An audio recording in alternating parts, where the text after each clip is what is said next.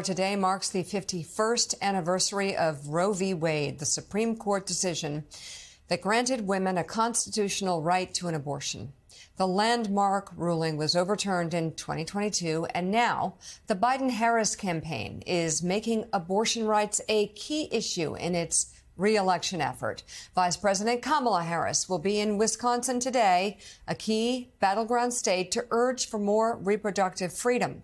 Wisconsin essentially banned abortions for about 15 months after Roe was struck down, reverting to a law written in 1849.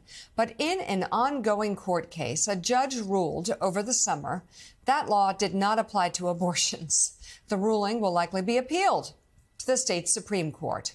On Friday, Wisconsin Republicans introduced a bill that would call for a statewide referendum on whether abortion should be banned after 14 weeks. But Wisconsin's Democratic governor, Tony Evers, is almost certain to veto the measure.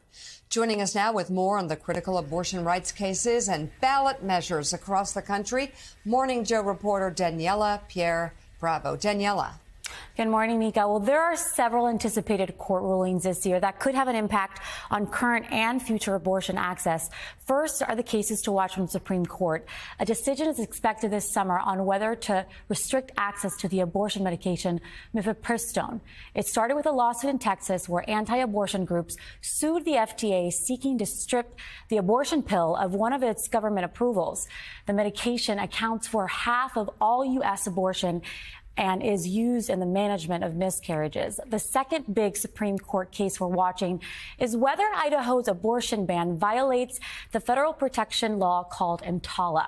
The law gives doctors in hospitals that receive federal funding the ability to perform abortions in emergency situations that require stabilizing a patient. And earlier this month, the Supreme Court ruled that Idaho is allowed to enforce its abortion ban even in medical emergencies while the legal case plays out. Then there are abortion cases playing out in different states, seeking clarity around the language of exceptions to abortion bans. Two of the most consequential are those being brought about by pregnant women and doctors in the states of Texas and Idaho. Both states have near total abortion bans. Doctors there have cited confusion on how to handle cases of complicated pregnancies, fearing those harsh penalties that they could risk suffering. I spoke with the president of the Center of Reproductive Rights, the group representing the women and doctors suing those states.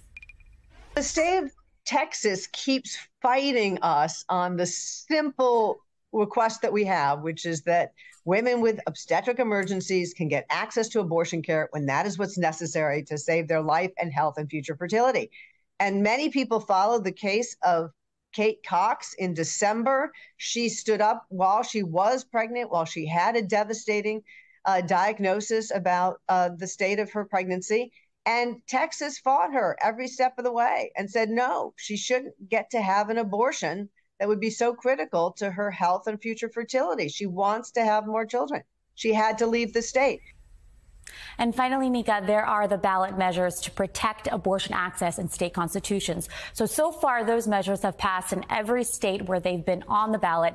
And next month, of course, Florida's state Supreme Court will hear arguments on whether to remove a similar ballot measure after it was challenged by the state's Republican Attorney General, Mika. It's just hard to believe that this is where we are. Daniela Pierre Bravo, thank you very much for that report. We appreciate it.